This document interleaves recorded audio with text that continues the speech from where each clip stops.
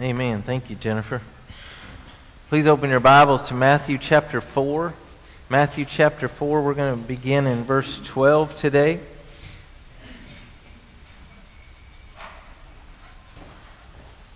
I just love preparing, studying the Word and preparing sermons and having the opportunity to preach every week. I'm in my 21st year right now of pastoral ministry, and I just still love preaching and look forward to it and enjoy it. And it's always interesting how God speaks to us through His Word, even through passages that we might be familiar with.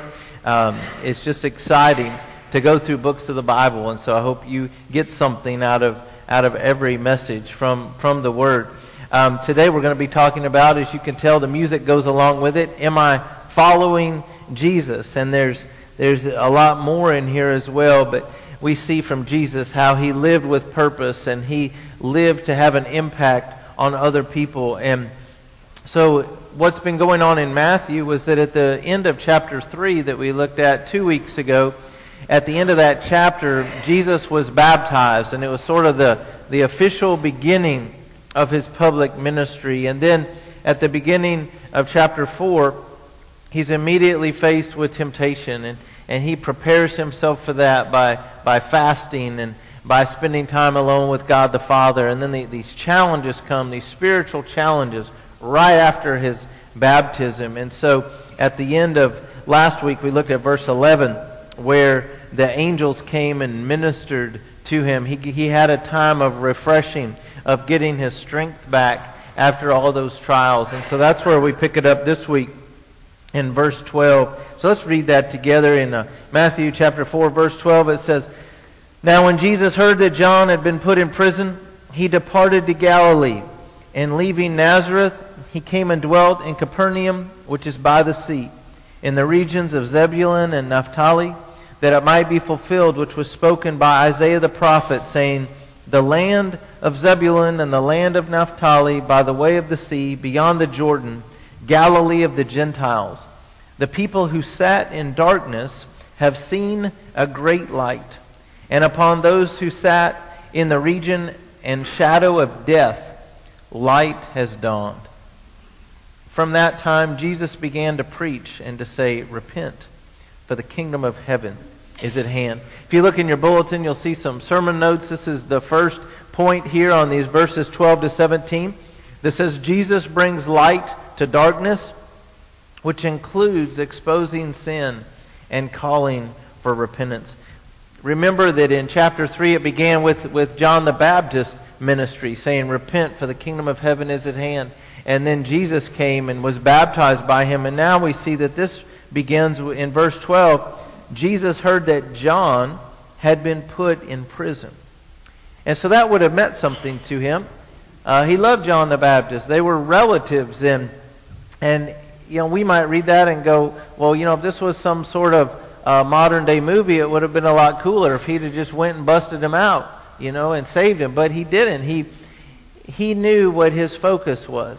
He knew what His calling was. And even though He loved and cared about John the Baptist, he never lost sight of what God had put Him to do, which was to seek and to save that which was lost. And so Jesus hears about that, no doubt had compassion on John and prayed to His Father about him, but it didn't stop Him from going where He needed to go. He departed.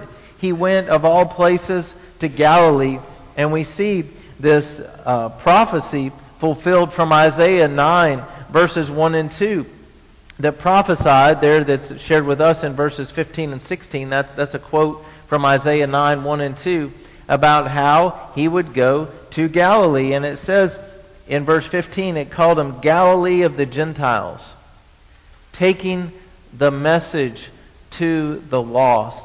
And it talks about them, the Gentiles, that the people who sat in darkness would see this great light. That upon those who sat there in the shadow of death, they were on their way to hell. They were on their way to eternal separation from God. Now the light has dawned.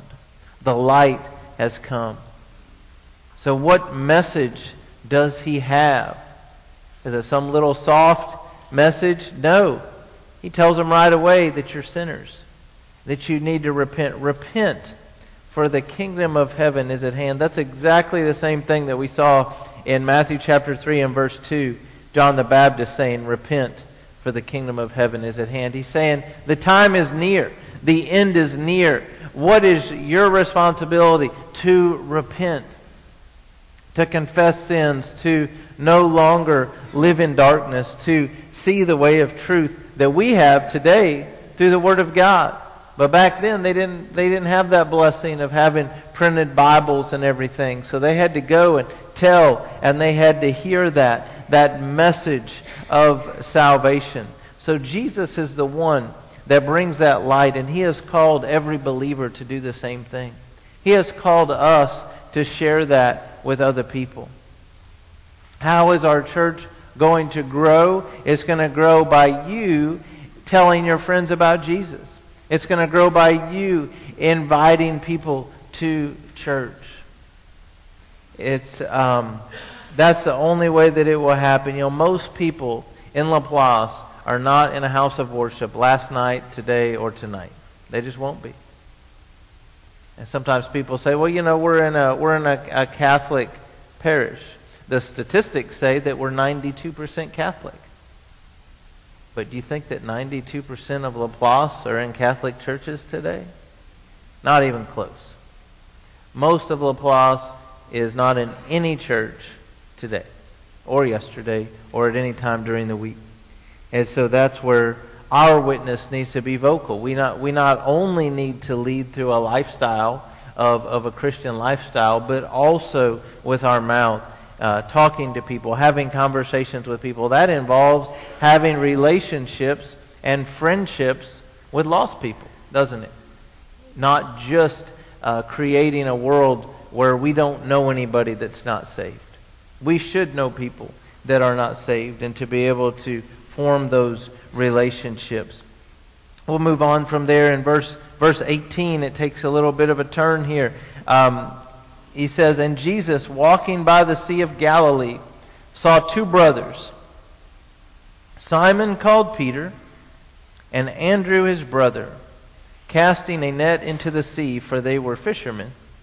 Then he said to them, follow me, and I will make you fishers of men.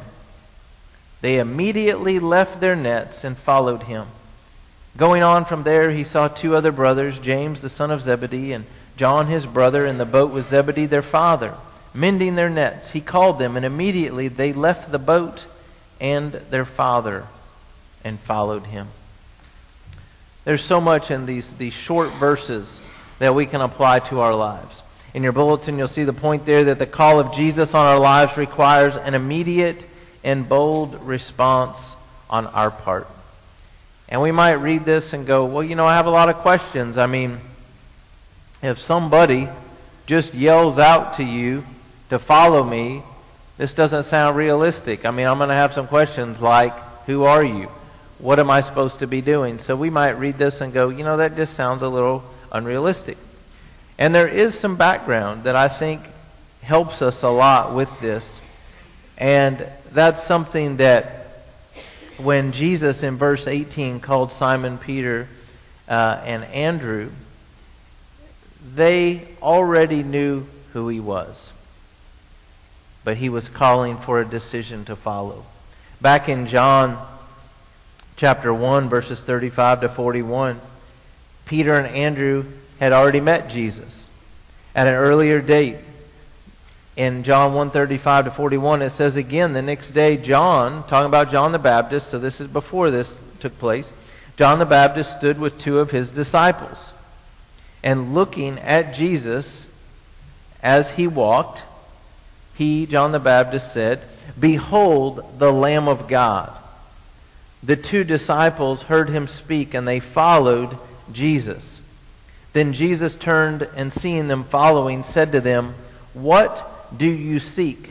Now remember, John the Baptist hadn't been developing disciples for himself, just like we as me as a pastor, I'm not to be developing disciples of me.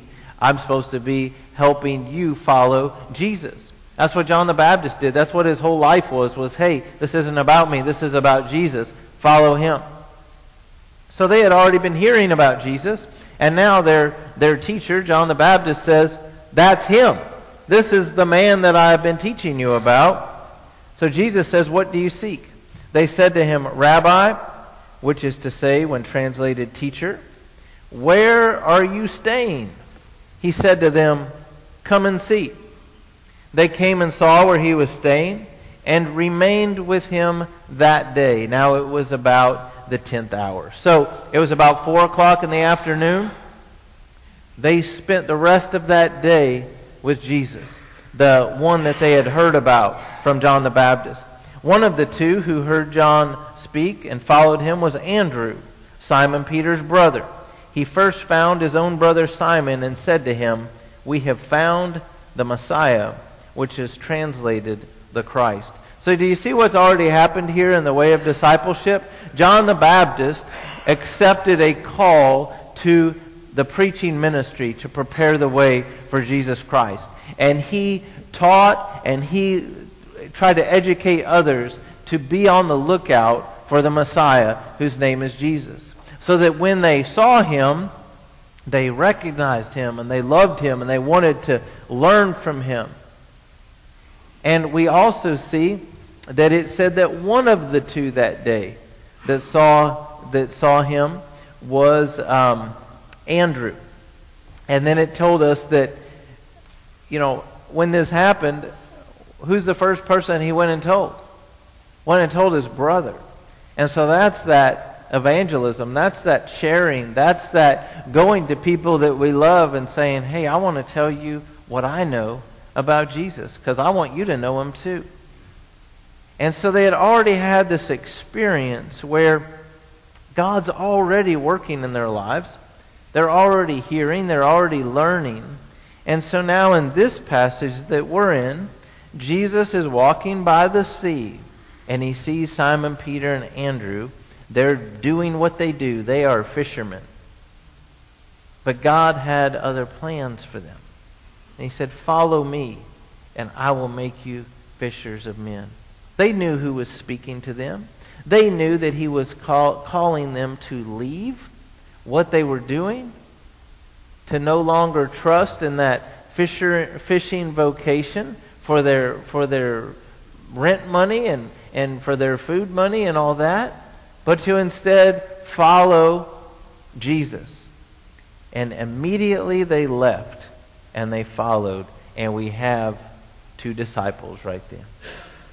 Going on from there, he saw two other brothers, James the son of Zebedee and John his brother, in the boat with Zebedee their father, mending their nets. He called them. And immediately they left the boat and their father and followed him. So similarly, don't know all the background of them and what they knew about Jesus, but they obviously knew who was calling him. Enough to leave. They did the same thing in that they left their vocation and their financial provision to trust in Jesus, to follow him, but it specifically said that they also left their father. Jesus talks a lot about idolatry and about being first, that if we're going to follow him, he has to be first. It can't be our relationship with him can't be second. It can't be added to something else. It can't be, as long as it doesn't interfere with me making money, as long as it doesn't interfere with my schedule, as long as I can do this first because I have these other commitments, but when I can fit Jesus in, or when it doesn't inconvenience me in any way, I'll follow. No, he said, I want to be first. Does God want us to love our family? Absolutely. It's one of the commandments. Honor your father and mother. It's the only commandment with a promise that your days would be long, that your life could literally be extended on this earth because you honor your father and mother. So that submission to our parents is throughout the Scripture. Yet at the same time, a lot of people have family pulls that are very strong. That, if I do this, my parents are not going to bless me. They're not going to be proud of me. They might disown me. They might take me out of the will if they find out that I'm following Jesus. What's Jesus saying? He's saying, hey, if you're going to follow me, it's got to be all about him. And if your parent, your best buddy, a family member, your government, whoever it might be, says, we don't agree with that, you can't do that, giving us a choice to say, well, who's my master going to be? Am I going to follow Jesus just when it's easy or profitable? Or am I willing to follow, period, no matter what? Am I willing to be excommunicated from my family because I obey? So that's what it comes down to. Why didn't he call Zebedee? Why didn't Zebedee be called? He was there in the boat, but he just called the two sons. This is where, first of all, we're never too old to be called, are we? I graduated seminary with a guy that went to seminary after he retired. His name was Bill. He was a great friend of mine during seminary, and it was through his personal recommendation that I ended up pastoring a church for more than 5 years in the state of Florida, because of Bill's reputation, and he's the one that gave them my resume. He was called as a retired person, and he planted a church in a retirement community in Florida, in the Villages, Florida. He planted, I believe it's, I don't know, Village Baptist Church or something, but the Village is a huge retirement community about an hour north of Orlando. So it's never too late. But we can see some tendencies in the Scripture. And the tendencies were that Jesus called people when they were young, and a word we use might be unattached. You know, they didn't have family. They weren't consumed with the weight of the world on their shoulders yet. They were able to do what they wanted. They were still able to decide, hey, what am I going to do with my life? And so that's something that people that are still young, that are in, we have some teenagers here, some high schoolers. God may call you to do something. You don't have debt. You don't have all these promises that have to be fulfilled. You can do whatever you want to do. Period. Whatever God calls you to do. And that is true of all of us. But as you get other commitments, then it becomes harder to let go, doesn't it? It becomes easier to make excuses. Well, I can't do that right now because I've got this responsibility. I can't do this now because I have debt. I've got a mortgage. I got whatever, and I can't just walk away from those. They were at a point where they could literally drop what they were doing and walk away. They could quit their job and walk away. And that's another reason for caring for your finances, so that, you know, the Bible tells us that the borrower is servant to the lender, that you are a slave to a master when you go into debt, and it makes it very difficult. When God calls you to do something, it makes it more difficult to say, I can literally walk away and go do this.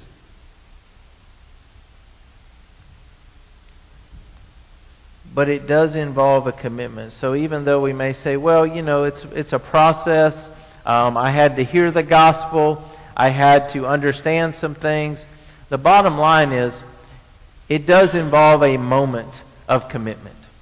It's like some people, they say, oh, I never buy a car when I go to the dealership. I always go home and pray about it.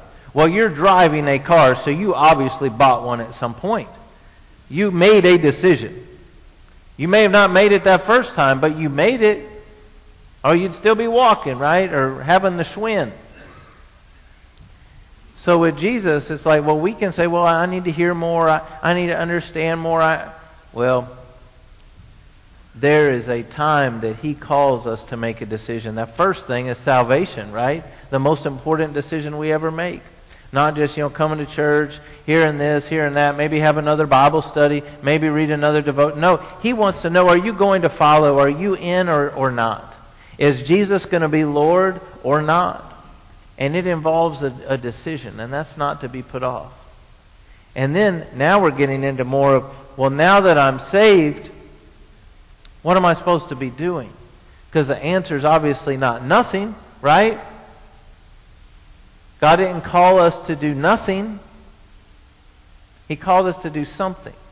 So even though He may not have called you to be a missionary or a pastor or a teacher or a youth minister or a music minister or a children's minister or whatever, He called you to be a believer that would impact other people through your life by being around people, by having an impact on other people. And so that involves us making a decisive decision. Am I going to be all in?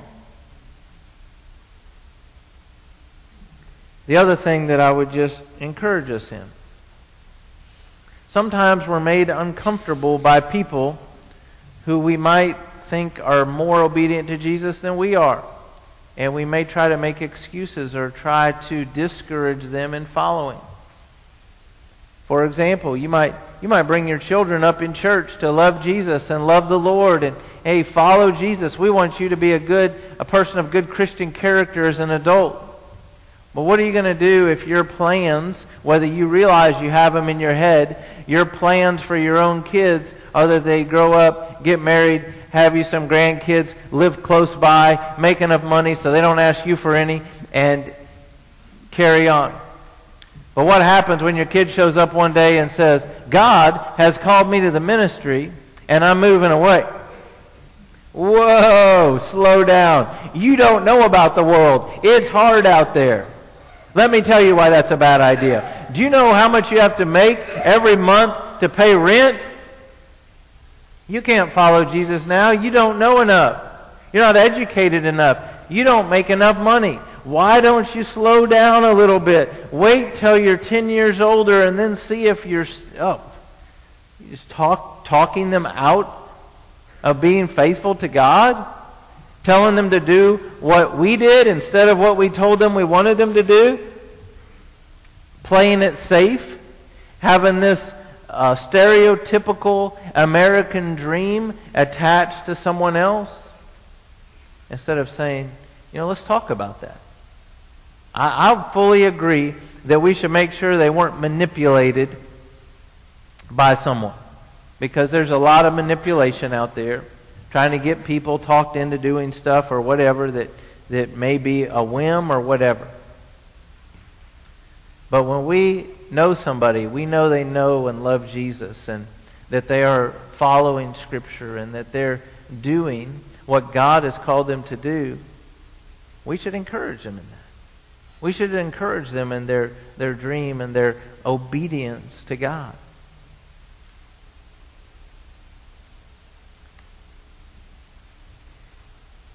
After he gets his 4 disciples there to begin, and he's making an impact, he's not losing focus because John's in prison.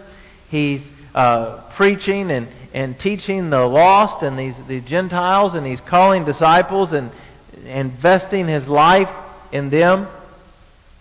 We see in the last verses there that his ministry addressed spiritual needs through teaching and preaching and physical needs through healing. It says, and Jesus went about all Galilee, teaching in their synagogues, preaching the gospel of the kingdom, and healing all kinds of sickness and all kinds of disease among the people.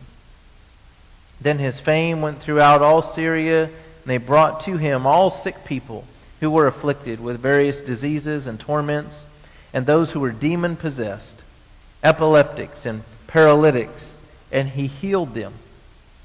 Great multitudes followed him from Galilee and from Decapolis, Jerusalem, Judea, and beyond the Jordan. Like Jesus, we are to care about people's spiritual needs and physical needs, right?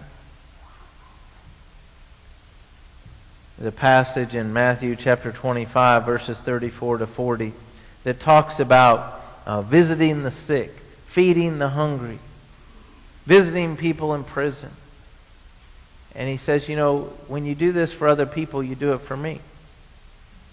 And he talks about how that's a sign that we're his. But there's several reasons that Jesus took time to heal people. One is that he could. I mean, he's God. He has the power to do that. And He still does. How many times have we prayed and God answers that prayer? But we don't really stop to think, God, I prayed for that and you did that. You healed me. You healed the person I prayed for. Praise God. It's just it's not as directly visual as it was then, where we actually get to see Him do it. You know, touch somebody and say that you're healed. That's amazing. But God is still healing. But He's loving. And He's compassionate. And He sees the great need. We also have to remember that sickness was attributed to two things. One of the things that we don't really attribute it much today, but one of the things that was in their culture was that sometimes they attributed somebody being sick as a direct consequence of sin. So sometimes people would say, well, so-and-so's sick, they must have done something. You know, this was a real thing, that sometimes people that were sick were judged, that saying, well, God's obviously judging them, that's why they're sick. But even when it wasn't from that, we would today agree in the Scripture that sickness is a result of our fallen world. You know, that before Adam and Eve sinned, we didn't have sickness, but since Genesis 3, we have sickness. And so even though we wouldn't say, well, so-and-so's sick because they sinned, we would say, well, we have to deal with cancer, we have to deal with sickness, we have to deal with all of this stuff in this world because we are a lost and fallen world. So think about that. When Jesus could go up to someone then that was sick, when He would heal them, and many people that were watching attributed their sickness to their personal sin, they would have seen a visual representation. This man can forgive sins. This man can make it like that sin never happened. And then when we attribute it to just, in general, sin being in the world, and Jesus can heal sickness then, we'd say, look at eternity. There's going to be no sickness in heaven. We're all going to be healthy in heaven. We're going to have new bodies. And so it's kind of it added to and symbolized and illustrated for them the message that He was speaking about repenting of sin, about receiving forgiveness, about having a new life in Christ. And they say, wow, this person has been made well again, physically, outwardly. And when we get saved, Jesus does that inwardly, cleans us from our sin. So I would encourage you today to ask yourself a very basic question. Am I following Jesus? If you're here today and you've never made a decision to be saved, don't put that off. If you believe in Jesus, be saved today. We're going to have a time of invitation. I'm going to say a prayer. Miss Jennifer is going to come up and lead us in a song. That is our invitation. We're inviting you to respond to the Word of God. Brother Brandon's going to be down here. I'm going to be here. Come say to us, hey, I want to pray today to be saved. But if you're already saved, you may have something else to pray about. God, what am I doing? What am I doing with my life? Am I building up the kingdom or am I tearing it down? Am I building up the health of my local church body or am I tearing it down? Am I doing anything at all? Am I actively being negative or am I just being disobedient by being passive? God, what would you have me to do in my life, in my workplace, with my neighbors, with the people that you put in my life? How could I impact them? If I was in Jesus' shoes, when I found out, I had just been put through this temptation, been attacked by the devil right after I got baptized, would I have spent the rest of my life pouting and asking to share my story at churches about how I had been persecuted and I was a martyr for the faith because I had to go through these difficult times? Or would I have pouted and said, God, why'd you allow my friend John the Baptist to be put in prison? That's not fair. Would I have allowed these challenging circumstances to distract me? Or would, like Jesus, I keep my eye on the goal? God has called me to seek and to save that which was lost, And that's where my focus is going to be. That's where my focus is as a pastor. We want to worship Jesus. We want you to grow in your faith through the preaching and teaching of the Word of God. We had a wonderful Sunday school lesson today about the value of human life, and it was just awesome out of the book of Acts and Psalms. We want, when you leave here, to go, wow, I was encouraged by the Word of God. I've been renewed and encouraged and challenged that I need to step it up. We're going to be taking the Lord's Supper 1 week from today in this very room. The Bible says we need to prepare our hearts for the Lord's Supper, that we need to have a time of self-examination. That doesn't need to start during the sermon next week, a few moments before we partake of the Lord's Supper. We need to already be doing that. We need to already be doing that. God, am I following you? Where am I being disobedient to you in my life?